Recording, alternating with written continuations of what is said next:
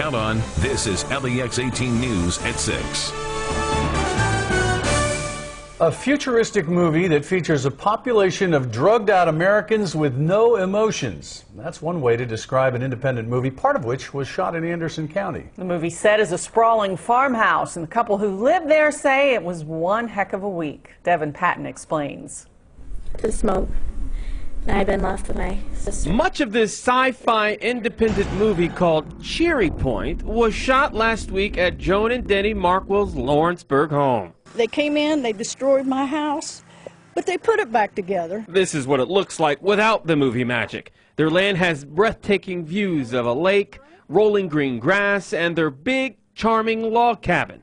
When director Adam Bailey and producer Kenneth Stevenson saw this property, they had to have it. Dealings with all the sorts of people that we've had to kind of beg for resources. We have not encountered a single family that's been more hospitable than the Markwell.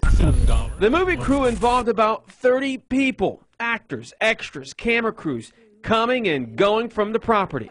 Windows all taped up with black garbage bags. The producer fell through the dock. The associate producer ran through the fence with the truck. Despite all that, Joan and her husband say they had a lot of fun taking care of the young movie crew.